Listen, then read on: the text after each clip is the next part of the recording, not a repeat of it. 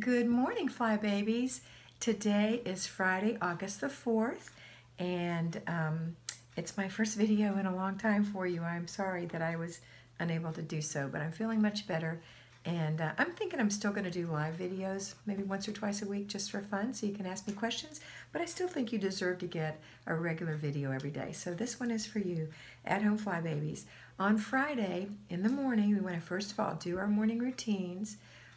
Make sure the kids go through their morning routines, and then after that, right now, put in a load of laundry. Right after you finish breakfast and clean the dishes up, put in a load of laundry, and then while the laundry is running, go through an inch of paper, only an inch. And remember, when you're doing this, don't be freaked out if you're scared of all that paper. You're not going to be doing anything with the paper.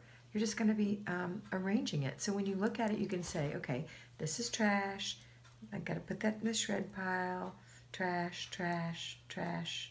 Ooh, I better take care of that. Put that over there. That is garbage, and ooh, I gotta file that. Put that over there. And that's how you do it. You go through it, you don't handle it. You just take the things that need to be thrown away, throw them away.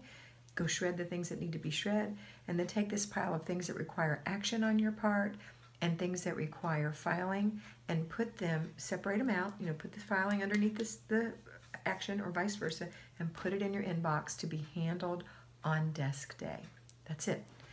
And then by then you can probably, it won't take you 5 minutes, so you'll still have nothing to do for a little bit while the washing machine is finishing. When it's done, put your things in the dryer. Don't forget they're in there though.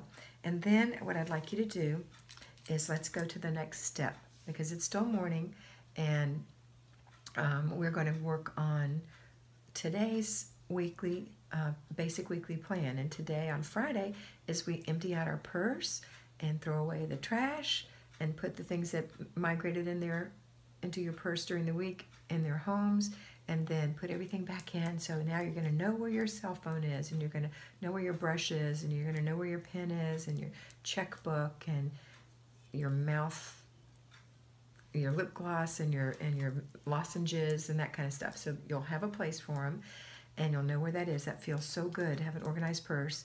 And then go into your car and take everything out of the car that's not supposed to be in there. Make sure your things are in the back to go to the giveaway when you go out on your errand day, to give those things away, and continue to collect those in the back of the car or in the trunk.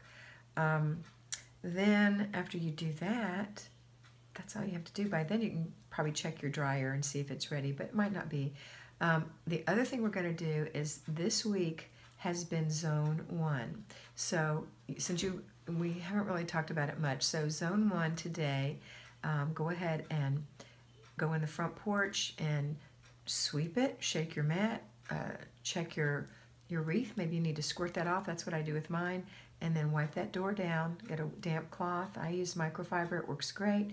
Get a broom and make sure you knock down all the spider webs. Maybe sweep the sidewalk.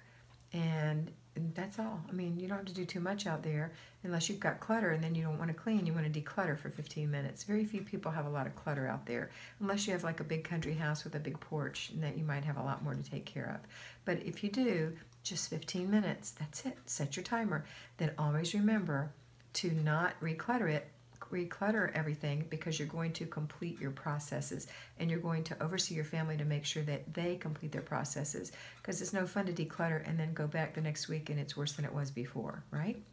All right, and then when that's over, you're going to play. I mean, it's not going to take long. Maybe now you need to go fold the towels or whatever, and then the rest of the day is yours.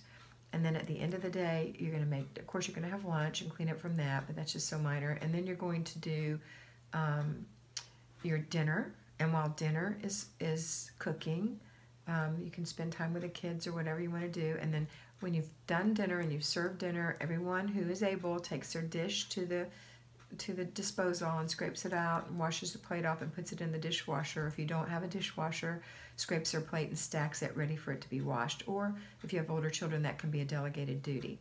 The other things you're going to do for after dinner routine are wipe the counters, wipe out the sink, wipe off the stove, and get the little bits of stuff you dropped on the floor. That does not mean that you have to sweep the whole floor or mop the floor. We're not going to do anything too hard. This is just a blessing. You're just going to maybe just take a wet paper towel and go down there and wipe up whatever you spilled. Okay, that's it. or sweep that little spot. That's it. Or if the kids are small and they got food on the floor, maybe do that. That's all. And then get the kids ready for bed, get yourself ready for bed, or flip that around if it works better for you. And you're done. So I hope this was helpful for you today. Have a wonderful day, all day today, and look forward to the weekend, because on the weekend, as a homemaker, when you do all these things all week long, you don't have to do them on Saturday or Sunday, just your routines. That's it. Enjoy your Saturday with your family. Enjoy your Sunday renewing your spirit. I'll see you on Saturday. Bye. Oh, and you are beautiful.